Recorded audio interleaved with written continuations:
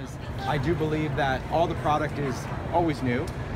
There are a significant amount of discontinued SKUs. Sizzix is probably the one line that discontinues the most SKUs. I think we have maybe 60 or so discontinued SKUs because warehouse space, we've evolved. So a lot of times when people are looking at seasonal dyes or everyday dyes, like ice skates for Christmas, they're like, where's the ice skate dye? I'm like, that was last year. So it is the one line that even though most of my other lines are kind of timeless, they continue to come, not with Sizzix. Sizzix is one of those things that if you see a dye or a folder that you like, get it, because they don't announce that it's going away. They don't give anybody any warning.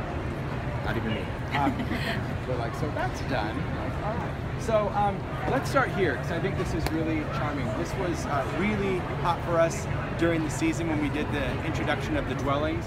And the dwellings are very cool. It starts out with this structure and the ability that we can alter this structure. So we launched the dwelling, we launched the winter overlay, we also did the bell tower, so you can change that dwelling. We did this throughout the holidays, and I think people really embrace that. But what I like is that we've also kind of evolved. We're gonna, and there are some cool things planned this year. This is only the beginning. So the latest overlay is the cottage overlay. So this is the overlay that turns this into this little cottage. I called it a bungalow because I think it's really cute and charming. So the bungalow is very cool because it's got this little dormer add-on where you can add these onto the rooftops. It also has these little shutters, the windows, and the picket fence, and that's what comes on this die. And it's a steel wool die. So the bungalow is really cute. This particular one ruined the magic. This one, you see that little brick texture, that's using the new mini stencil with the texture paste, so that's how we can create all that great little brick texture. And you see this little shake roof, this is done using the new rooftop die. So I designed a steel wool die that will cut 3 different types of rooftops. It will cut shake, tile, and slate. And what it does is it just cuts the strip, and all you do is alternate when you're doing it. So you put it face up, face down, face up, face down, and that's how you get that difference in pattern. And then it all has that little top piece that covers the top of your roof so you don't have any raw edges. Very cool. It gives it a whole new look and charm and character to it. So in addition to that, we have introduced a new dwelling.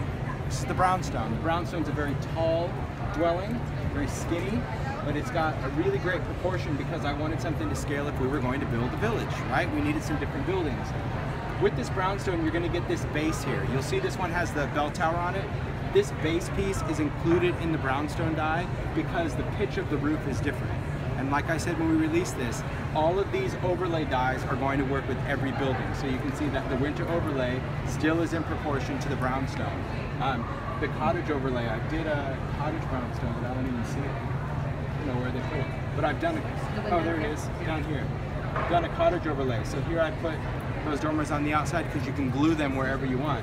But they kind of took it and the designers really went to town. We give them other buildings, they're like, let's go for it. So here you can see that these are connected, and NetGreen did such an amazing job. You can see that incorporating both connected together to make, a little space. It's very cool. I love this one. This one is brilliant. That's cool. Taking both of those and just creating a longer building just by connecting them on the inside. Isn't that great? And then taking the bell tower but not using the base because she wanted it to be more of like a schoolhouse. It's amazing. I love this. I love this little village too, where taking these and pretty much just done a little monotone, kind of monochromatic look. I love that look. I love this little pink village here. I thought this was super clever. This is the front porch step flipped upside down to make a flower box. How cute. Yeah. Don't waste anything. That's the cool thing, you know, you give them that, like, I've got this idea, it's cool, and run with it. So I think that's really exciting. We move on to some words. So of course, if you're into journaling or planning, we did some block and script words that are really for planners. So we did the days of the week as well as the months and every day. So you can use those in your planner. You can also use weekend, tomorrow, today, days of the week. So if you're into planners or pocket pages, you can use those dies. One of the things that I love is this negative space. These dies were really designed for the negative space. We've seen what we did with Marquee, but you can cut through paper, cut through photos, use the positive and negative if you want on a project. Combine the fonts. This is just using that script font, but stacked up 4 layers of cardstock to make it look like chipboard. So remember, you can always stack your layers if you're using any Xyron or anything like that. So I think that's really a clever thing when it comes to working with this. We also did new shadow press. The shadow press is going to be obviously the months that we had that set last year. We did introduce a new framework. This is just the plus sign. That's the new addition. And you can see with frameworks, it really does lend itself well to mixed media because you can use it and cut it. Ada created that sample, which I absolutely love. It creates a whole different life to it. But you can use positive and negative space out of frameworks, which I think has been so popular. So I'm glad people like these because I got to do another one. It's cool. Then up here you can see this is the much softer side of it. You can see the individual doilies, and even though I talked briefly about the doily, to me what makes this most exciting is that it is not a symmetrical doily. It is not a vector drawing. This is a crochet doily that we have worked the art in. So it's all imperfect. It's so cool when you cut it out because it has that great organic look to it. You can see that we've used it as a backdrop here. We've incorporated the new lace, so there is a lace dye that also works with the doily. So you can create some nice trim using the tiny tattered floral, using the wildflower, combined with the negative space of mixed media as a stencil.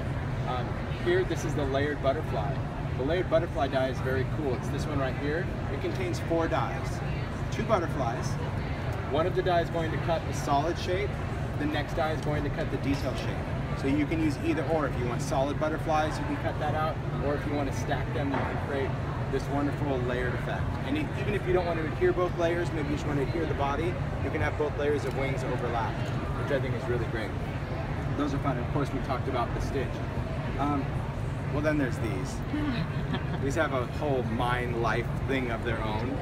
I don't know, I don't get it, other than I'm glad everyone thinks they're as crazy as I did, because I really got that art just from my own personal thing, and then they've just really taken on. So, Bird Crazy, we teamed up with Stampers Anonymous. Now Stampers Anonymous does the bird crazy things, crazy thoughts, and so Sizzix was like, hey, we'd do some dies for that. So these dies do work with the Stampers Anonymous stamps. That's the bird crazy and crazy things that we did last year.